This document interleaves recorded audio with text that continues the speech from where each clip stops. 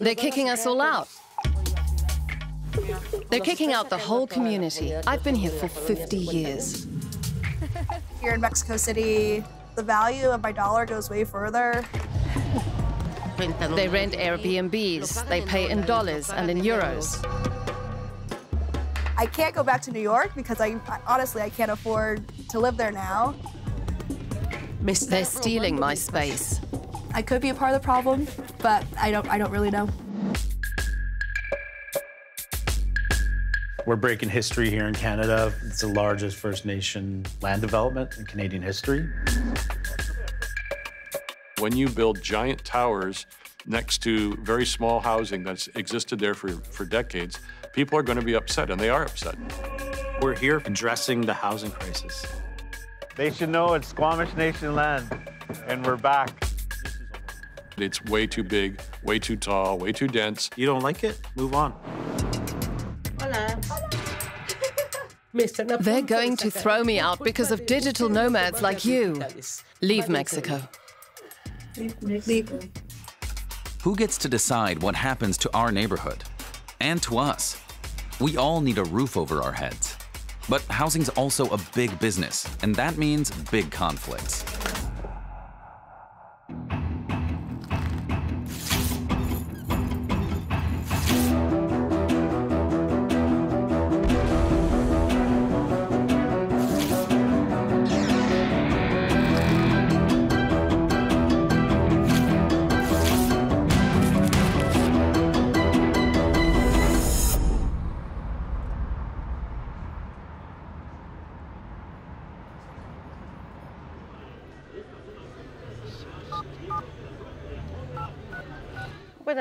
Good afternoon. Okay, one bedroom?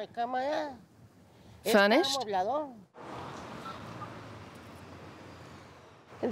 Sorry to bother you. I see you've got an apartment for rent. Thanks so much.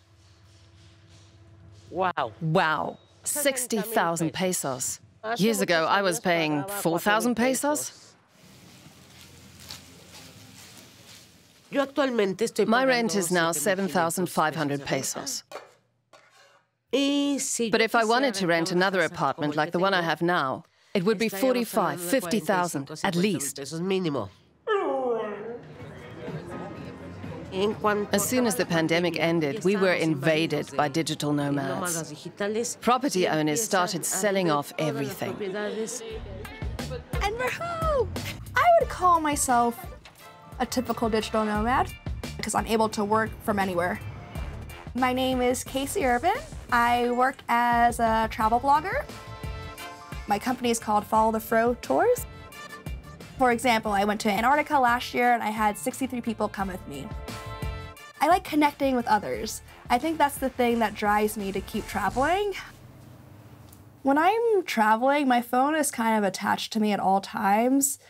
Any moment could be an opportunity to create some content.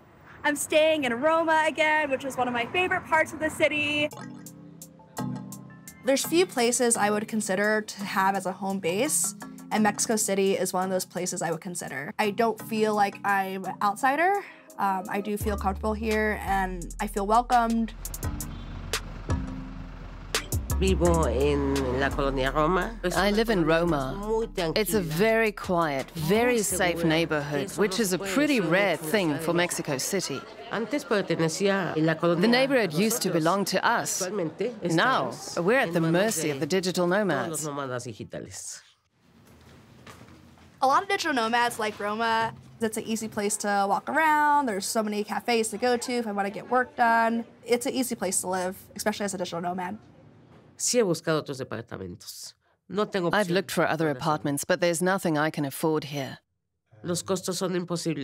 Prices are sky high. Mexico officially considers housing a human right. So why can't Mary Paz afford to live in her own neighborhood? Mexico City, like most cities around the world, is not building housing fast enough for its growing population. The competition for living space is fierce, especially in trendy neighborhoods like Roma. And landlords know they can make more money with short-term rentals to people like Kesi than renting to locals.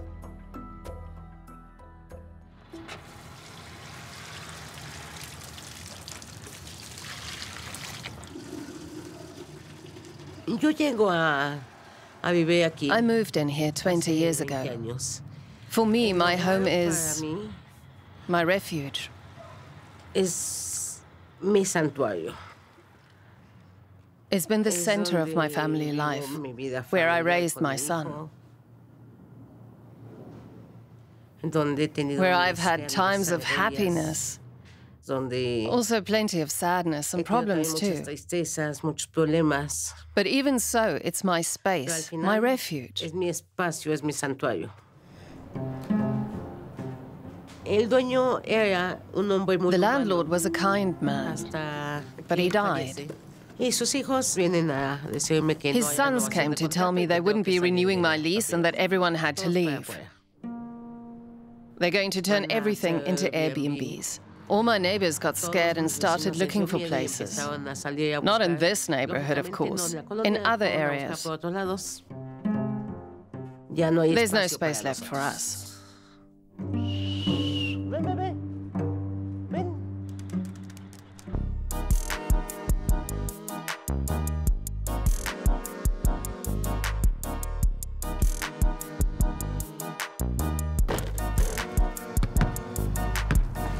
If we weren't homeowners today, you know, our past would be completely different. We rented one bedroom before we had children. It felt like 85% of our income went to rent. I love my neighborhood. I love my city. I live in Kitsilano in Vancouver, and I'm very, very fortunate to have purchased an apartment back in the 1990s when it was still slightly affordable, and we had some help from my parents, and we just put our minds to paying off the mortgage. We have a very lovely property, and it's gone up astronomically in value. The house was basically gifted from my father's best friend who'd passed away. It opened many doors for us. We've got extreme competition for any housing, but particularly for affordable housing. And it's only getting worse over the last 30 years. This is the most expensive city in Canada because we really are faced with some real restrictions. We have the American border to our south, we have mountains to the north, we have the ocean to the west, and then we have a long valley to the east. So that's the only place people can really expand. Or you can concentrate and you can also build up. Nowhere to go but up? Vancouver's population is growing, and the city needs more apartments, but there's hardly anywhere to put them. When Vancouver was built, single-family homes like these were the norm.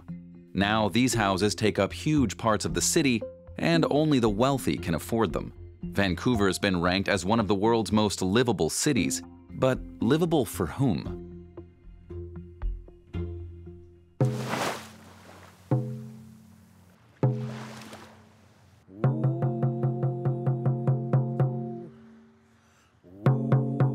Vancouver is in a housing crisis. A lot of people want to live in Vancouver, but you basically have to be a millionaire to live here.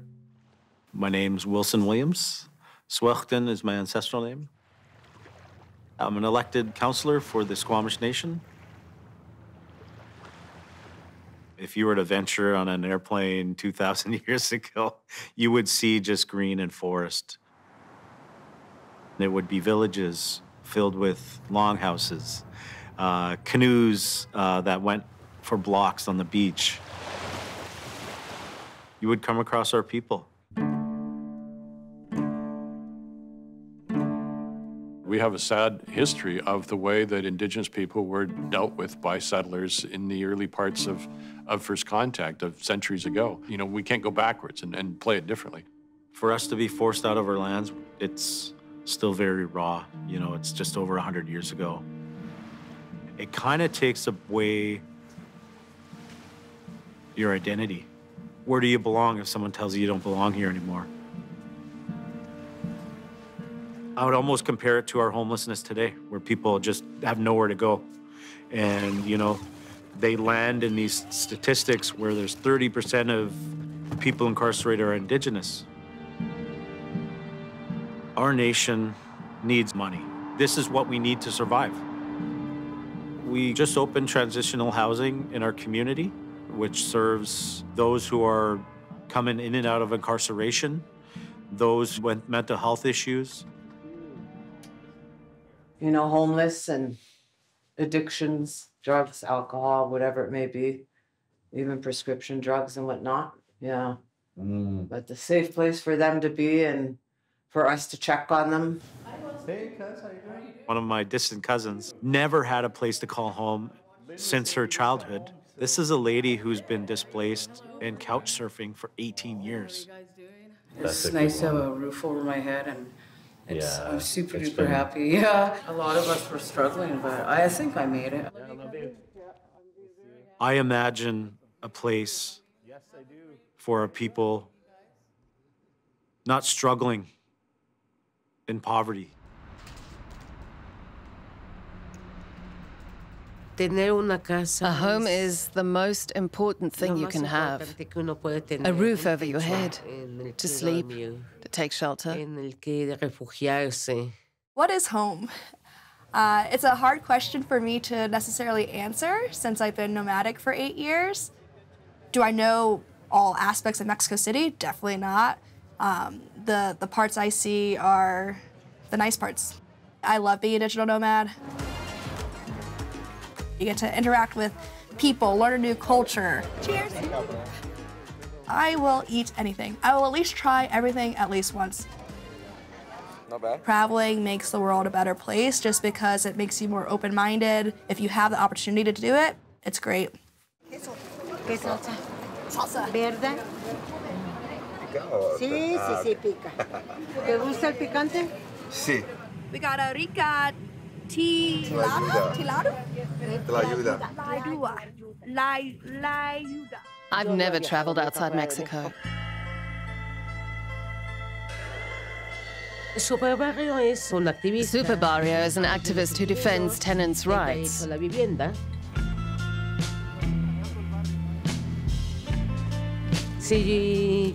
Without his help, I don't know how I would have managed.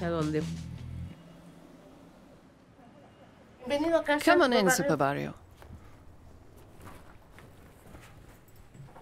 Thank you. There are two ways this could go. One would be that you manage to negotiate getting your lease renewed. The other, the one you have to watch out for, is that they might send thugs, people to evict you by force. There were threats from the landlords that they were going to use violence to throw us out. Super Barrio told me, don't worry, you're not leaving, you're staying. Let me show you the photo. I didn't tell them I put up cameras. That's an obscene gesture. They want to intimidate me. I'm trying to be brave.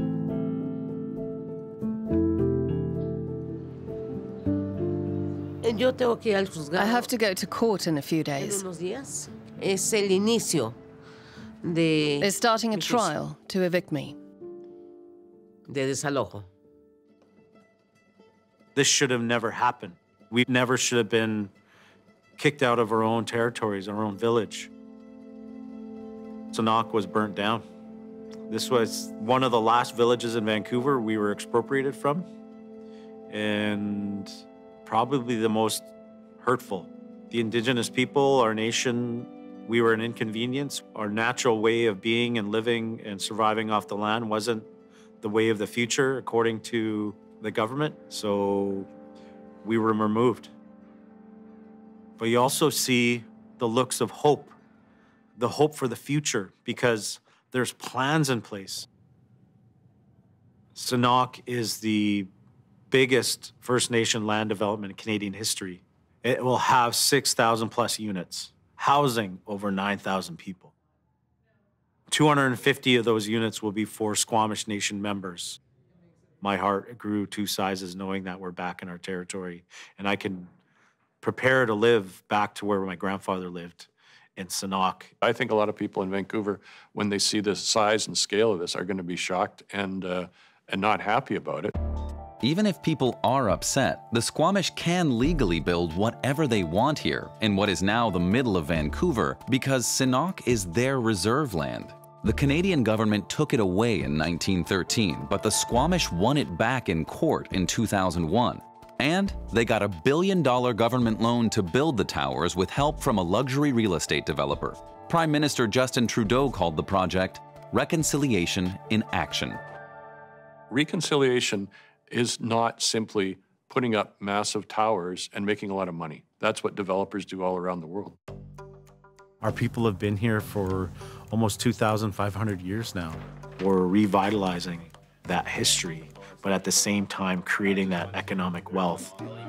It's built on First Nations reserve land, so the city doesn't have any control over it. The regulations don't apply, the height limitations. Whoa, this is maximizing density to the next level.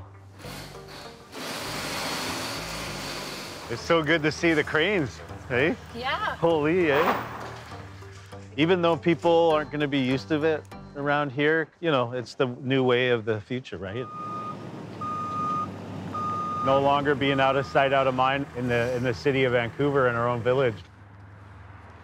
Vancouver definitely needs more housing, but we don't need more expensive luxury high-rise towers in Vancouver. There are lots. We need cooperatives, we need other types of housing. Ultimately, I think governments are going to have to provide housing for middle-income people for this city to continue to work and function. Otherwise, we're doomed.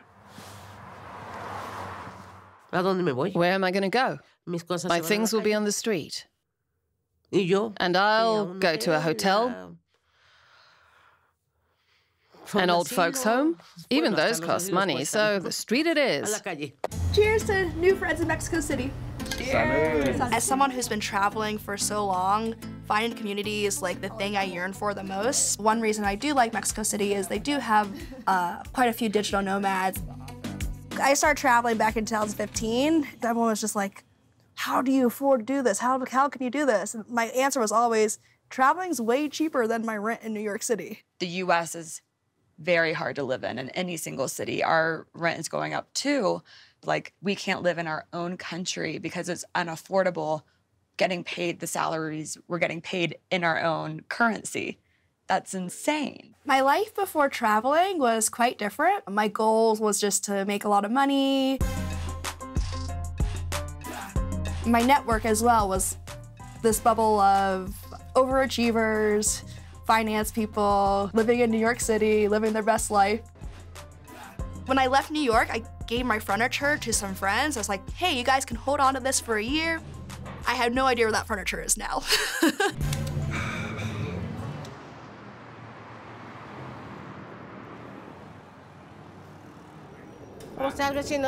David is my neighbor. Well, he was. He lived in the building next door. I threw out the last bag of trash today.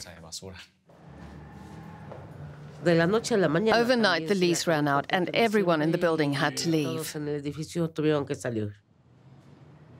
This kind of gentrification, throwing people out and turning apartments into Airbnbs, it's a big business. And I can't go back and start over again. I'm not 20 anymore.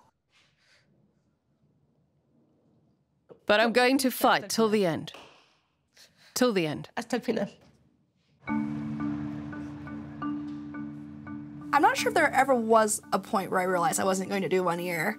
My travels kept extending by accident. And somehow it's ended up being 8 years. And what I realized is the best plan is no plan. I just learned how to live on a budget and seasonal work. But I was living probably off of $10,000 a year for about 5 years. Now my budget, I probably spend closer to around $30,000 a year. I'm pretty sure my friends in New York are working a lot more than I am.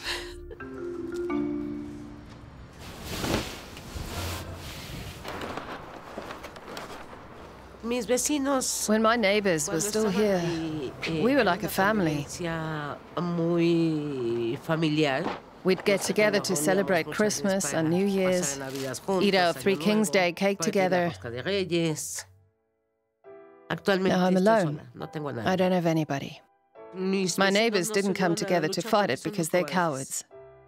I'm not a coward.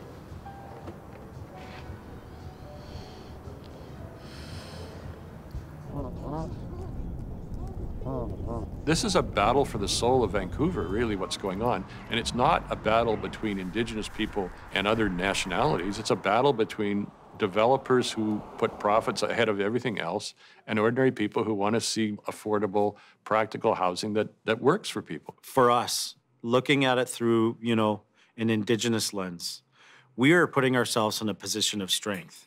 The Squamish want to build even more towers here on this former military base called the Jericho Lands, located on traditional First Nations territory.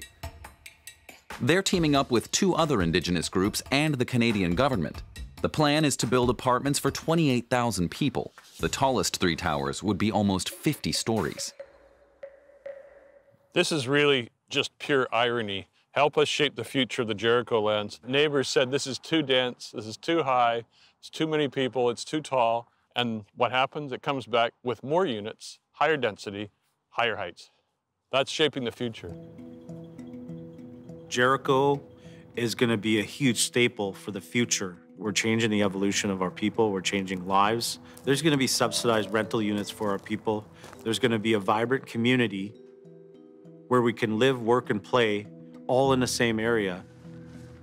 A lot of people live in Vancouver because it has this natural balance of park and green space and ocean and mountain and sky and everything else. And all of a sudden it's like, no, you don't have a choice. This is going to become one of the densest areas in the world. And there's 3 49-story towers, and there's 60 high-rises, 13,000 units, 28,000 people.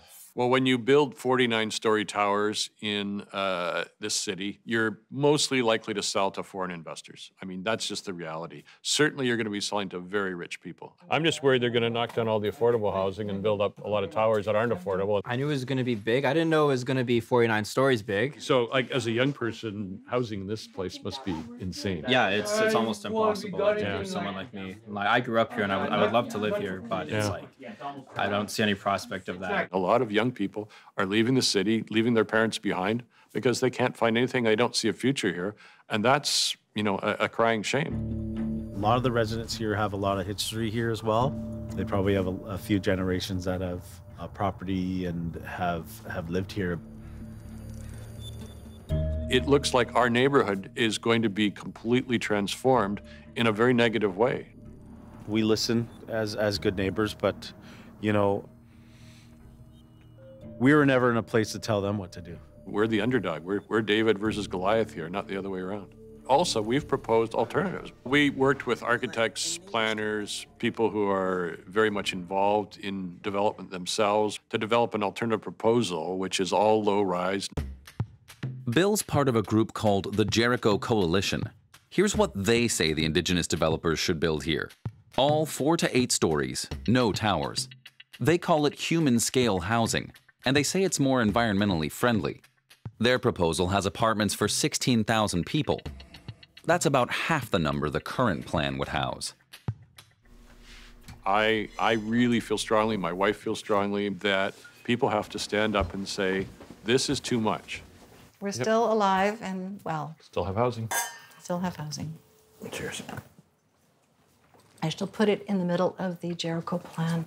No, that's about the size of the tower. And there will be no light on this park ever again once this is built. Well, it's going to certainly cast shadows. I will be out picketing every day if this truly goes ahead. I will be out every day on 4th Avenue with my picket sign diligently. Okay. Yeah, I can do it. I will do it. Hearing stories about people who are being pushed out of their living situations, it might be like hard to relate because I've never been in that situation before myself.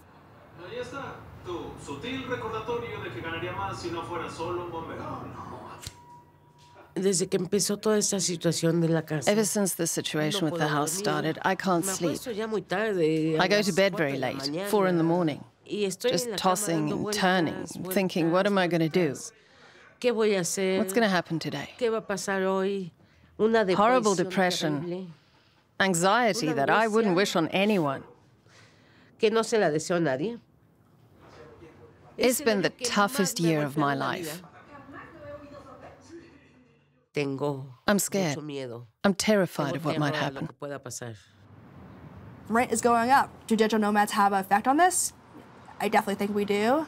But I also think it's a global phenomenon that's happening around the world. I don't want to be a part of the problem of making housing unaffordable. Mary Paz, ¿quieres venir? Hola. Hola. Kesi. ¿Cómo estás? Kesi. Bueno. ¿Y tú? Me comentan que ella es mi vecina. I heard you're my neighbor in Roma. ¿Qué piensas de la colonia? What do you think of the neighborhood? And how you guys are invading and kicking us out?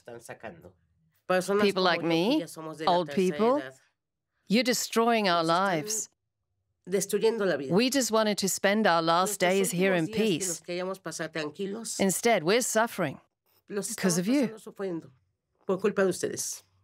I see that your love for your home where you're living. I see your pain. She sees my pain, but who's going to help me? I'm alone at this age. I'm not her age anymore.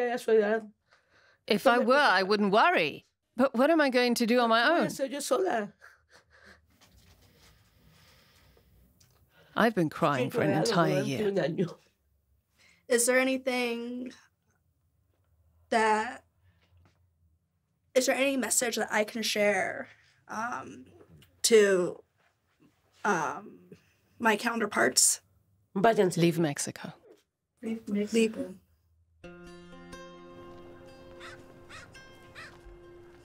We don't know how the world's going to be 10, 50, 100 years from now. We need to plan.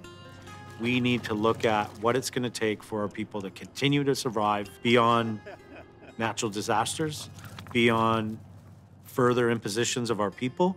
We got to prepare for that. We'll stand tall and proud back in our own territories for many, many years.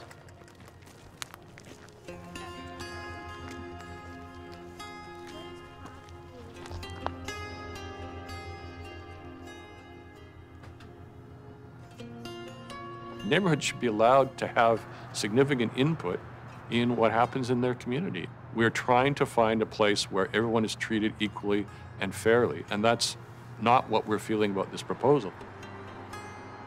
Indigenous people have been displaced, and we need reconciliation. We need to try and fix generations of problems, but it doesn't simply come from profits.